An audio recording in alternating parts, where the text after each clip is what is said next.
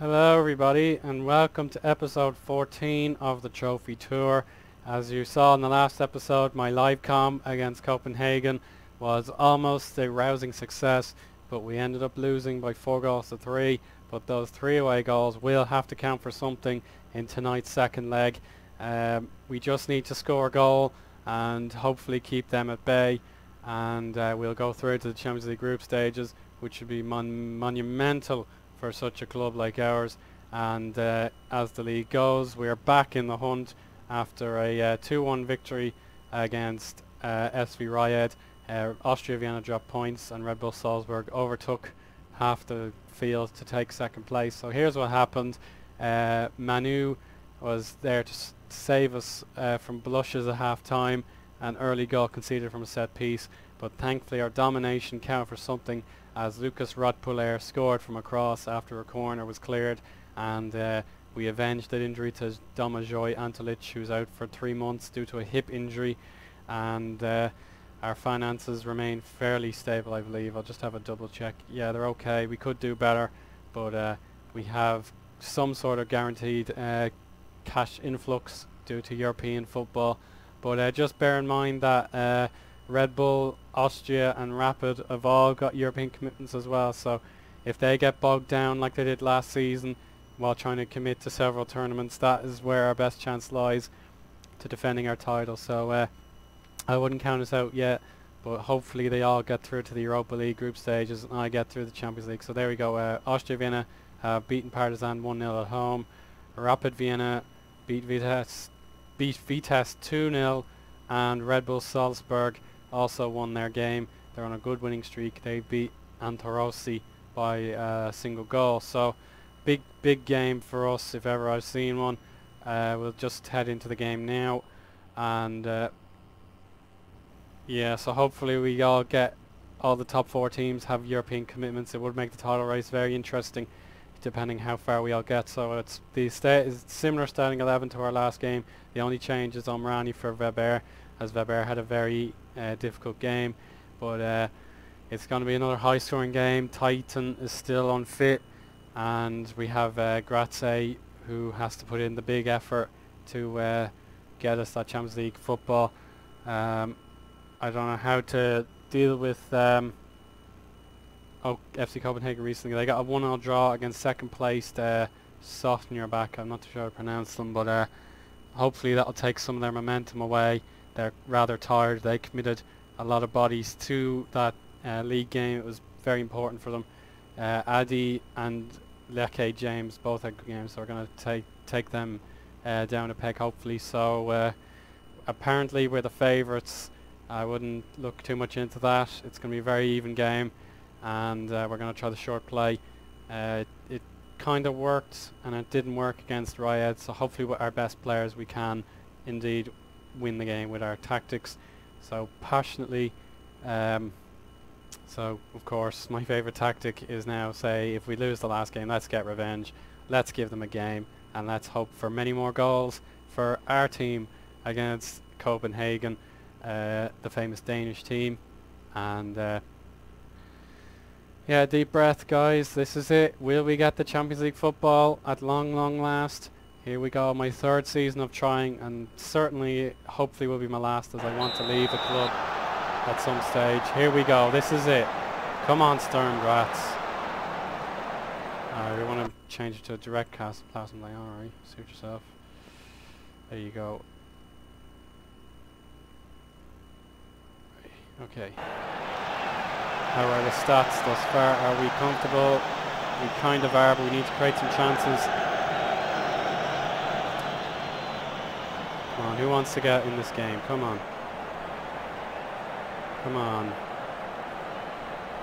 Here we go. This is Copenhagen on the ball. Omrani with an interception. Here's Roman Bestjak. Oh, hard luck. Vujadinovic. Given to Fella. Jurchen goes wide. Bestjak! 1-0 to Sturm Graz. 4-4 in aggregate. And we have the away goals, of course. Roman Bestjak in command. Up front yet again. Brilliant from the Slovenian. Is he the long-term successor to Robert Deric. What a goal. It was an easy cross for Jurchen, to be honest. He didn't close them down. And now we could have half-time in control. Given away. Jurchen. Omrani. Bestjak. Can he pass? Clem! Oh, what a save. The flares are lit. And Vujanovic. Corner. Yet again. And Esposito. Vujanovic. No! It's cleared again. Clem. Oh, Omrani with a scissors kick.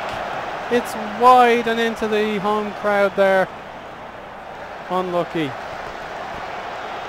Remu Mali has been yellow carded, so a bit of problem for our defenders.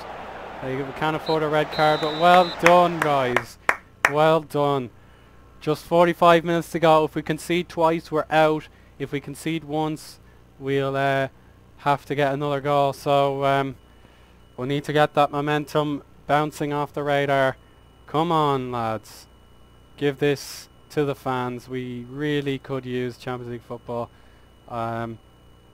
If I don't want to tempt fate like I did in the last game, but if I do get group stage football, I'll probably live com at most 3 of the games, unless the 4th one is against a marquee team.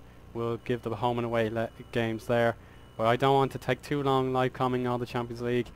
But if you guys really, really want, you can override that decision. But I just want to get through this season and enjoy our time at Sturm Graz just for one more season. I want to try and get to a new team as soon as possible. So this is good. No highlights to provide you so far. We're going to take off Amrani. We're going to take him off and give it to Weber.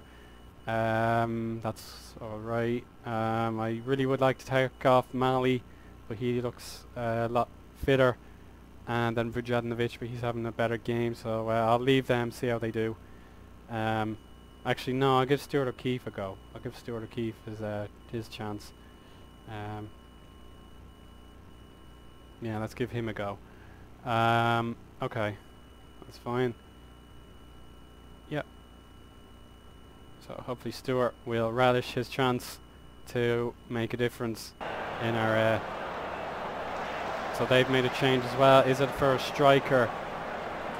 Is it for a striker? Let's find out. I need to target anybody who threatens our position. It's a... I think it's the defender. Is it? Who's the fittest? Alright.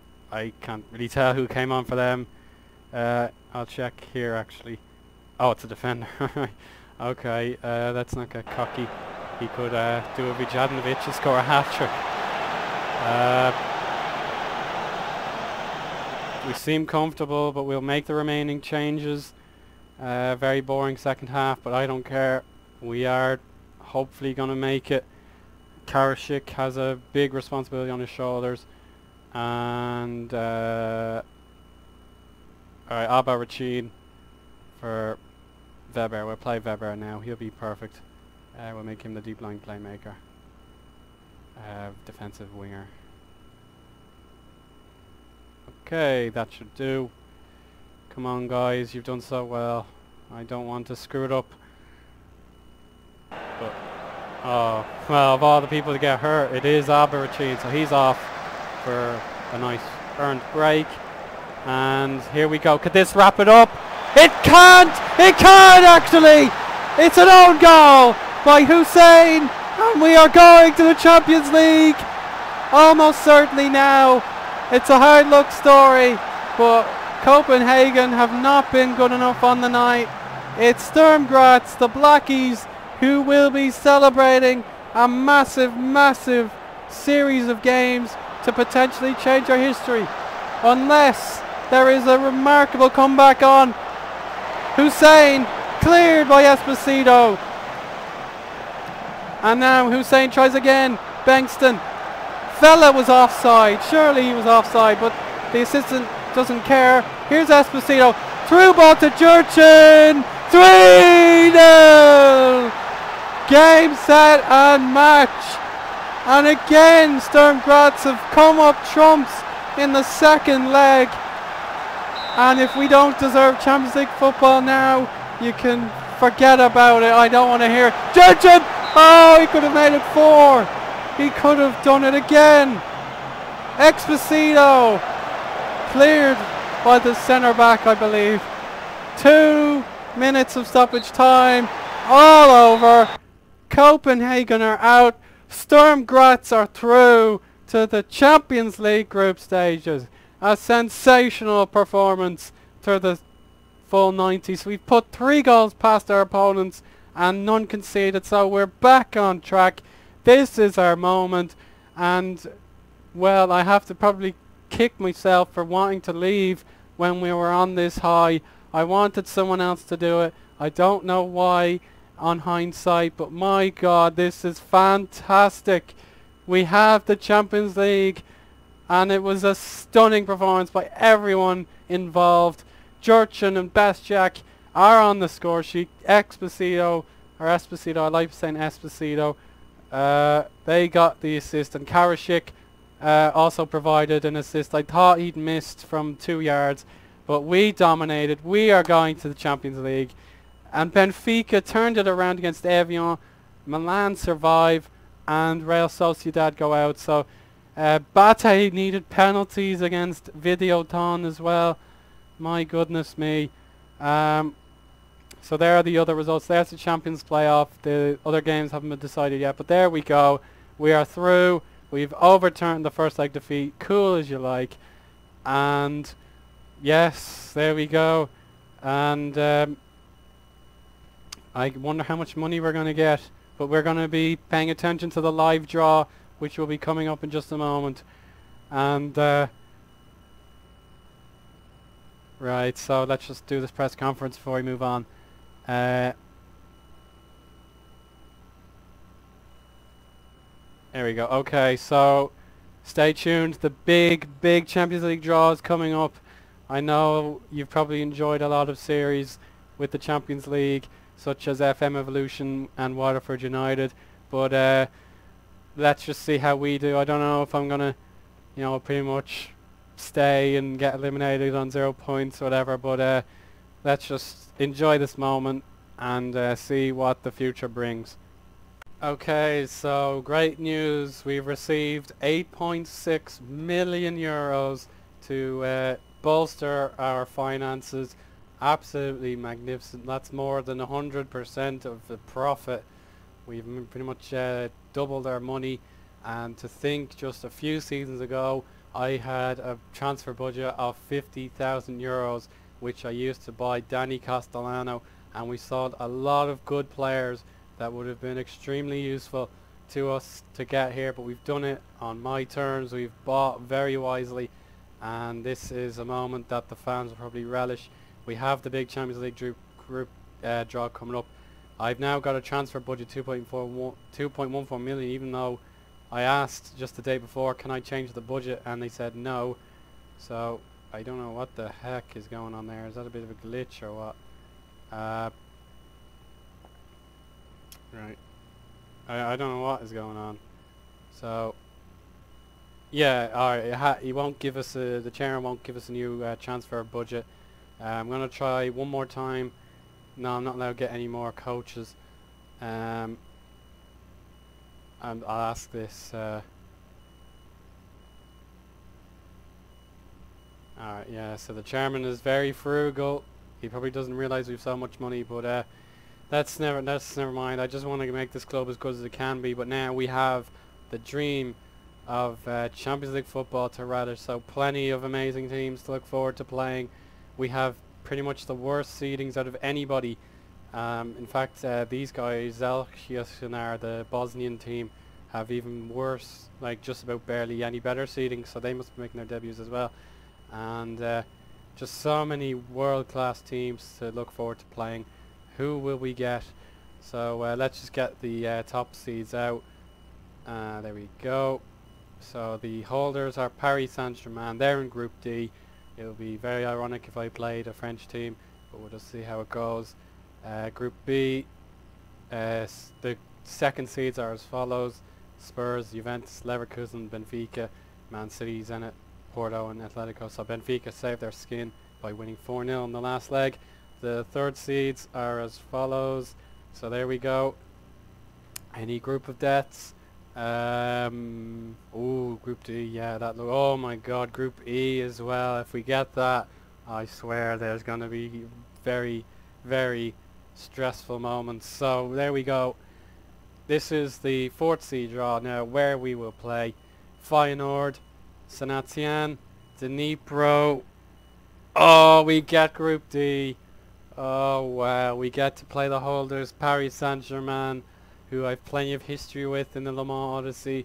I also play Benfica and Inter Milan, and so the remaining teams: Celtic, Zagreb, Fenerbahce, and Monaco. So my word, what a Champions League group we've received. Paris Saint-Germain, will they be the first team? We have to go to their stadium first. I will be pretty scared. Laurent Blanc is in charge of them. Let me see, facilities. Yeah, so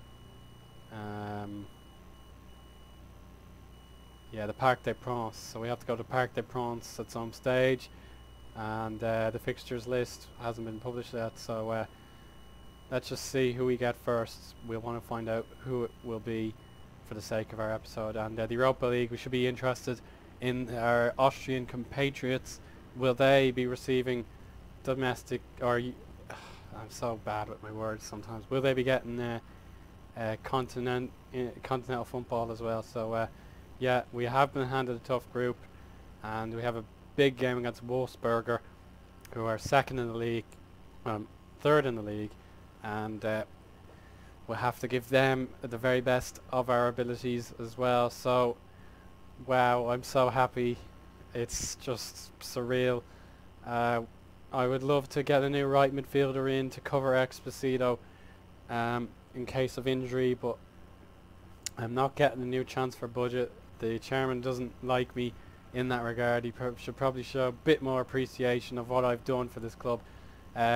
Austria Vienna have won.